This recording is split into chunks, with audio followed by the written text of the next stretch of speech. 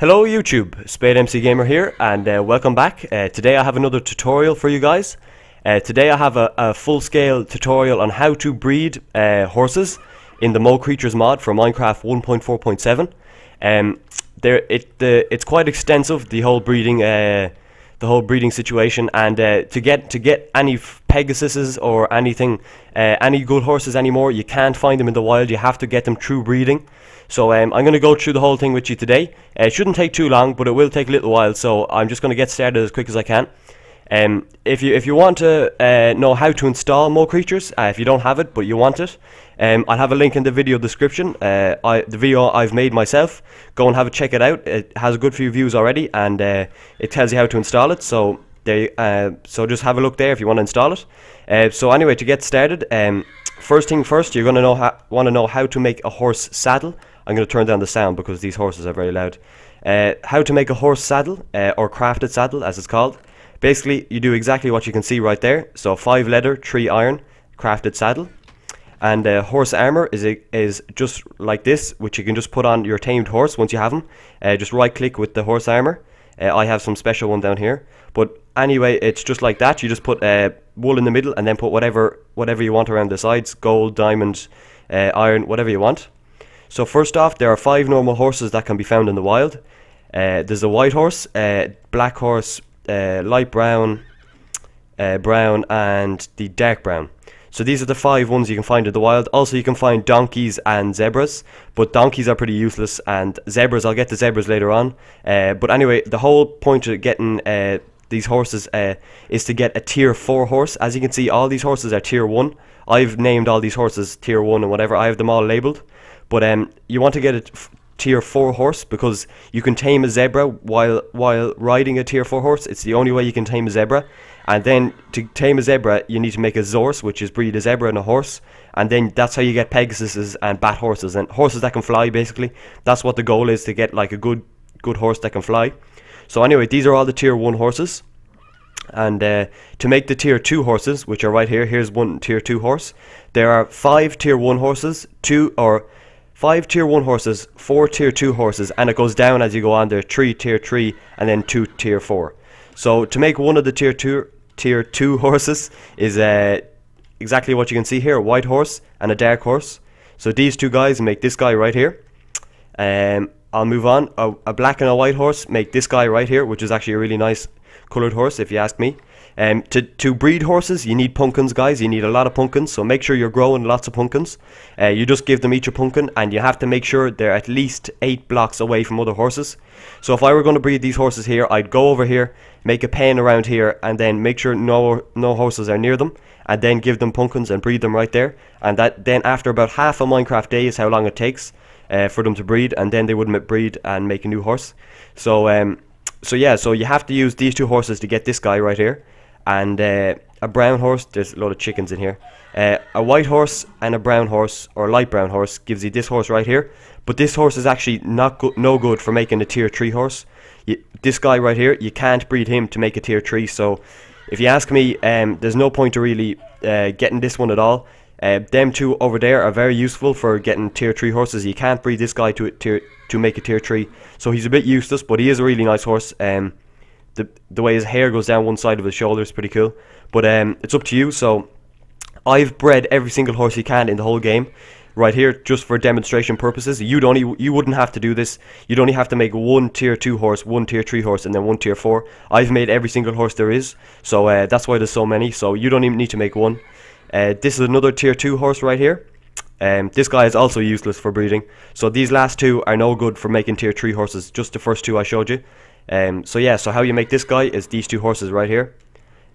So if you want to make any of these horses, just pause the video right here and then go to your own world or whatever, and come back when you want to, and have a look at the coloured horses you need. We're moving on to the tier 3s. Tier 2 horse plus a tier 1 horse. So this tier 2 horse plus this horse, right, gives you this one right here, which is a nice tier 3 horse. This is probably my favourite horse. Just the colour is really nice. See his blue eye there. Then the second tier 3 horse is this one right here, which is he's kind of bland looking. So you have to breed, to get him, you have to breed a white one and this one right here to get this one.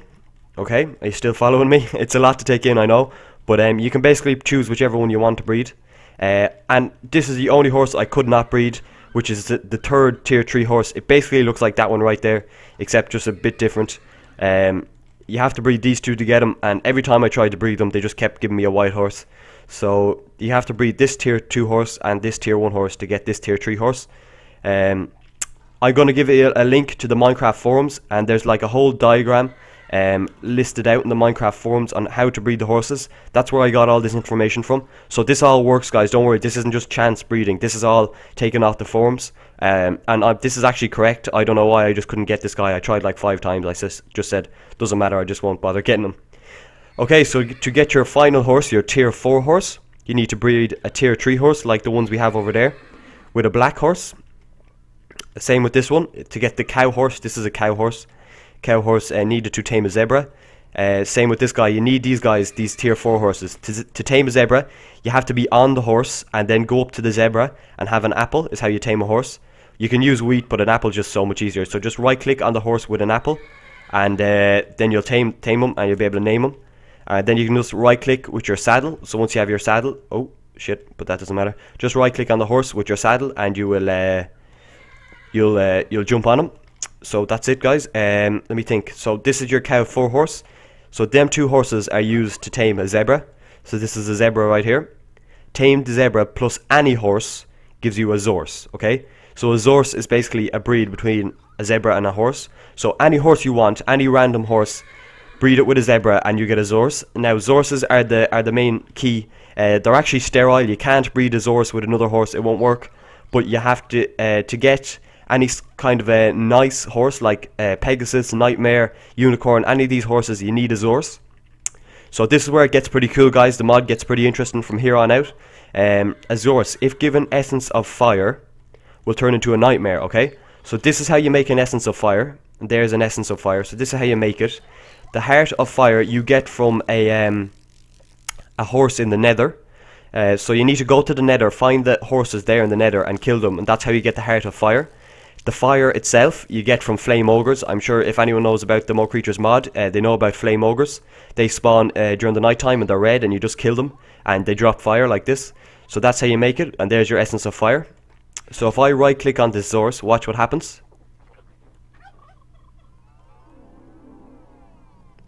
We get a nightmare. So yeah, it's actually really nice, I have to say. He's pretty cool.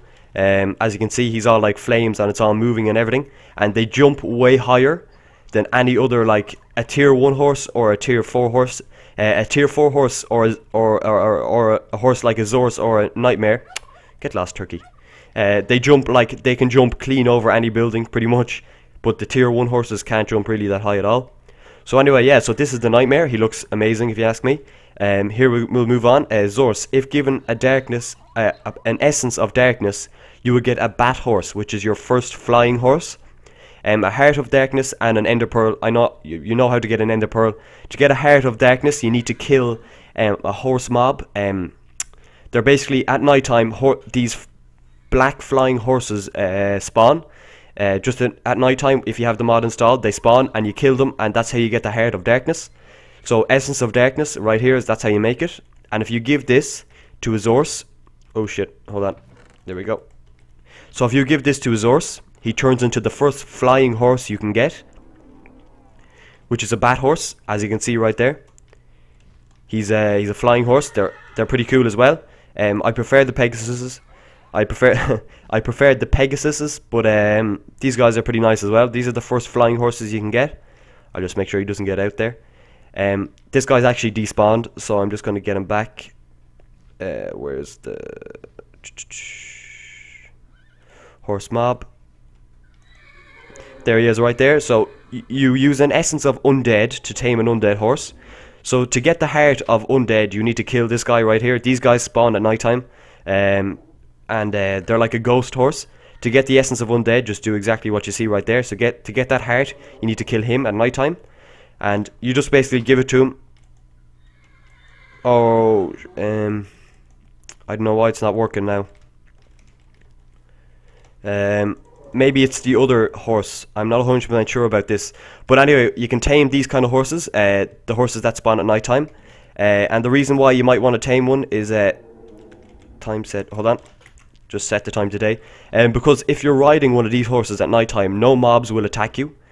You'll be safe. So that's really kind of handy, but I wouldn't really be bothered. Anyway, we'll move on to one of our last horses. If you give an essence of light to a bat horse, you get a pegasus. You have to be at cloud level when you give the bat horse the essence, okay? So to get an essence of light, you need to get the first 3 essences, and then it gives you an essence of light. So it is quite a hard thing to get, guys, the essence of light. So you need to get the essence of undead, essence of darkness, and essence of fire before you can get the essence of light. And once you give this guy an essence of light, the bat horse, he turns into a pegasus, which I have right here.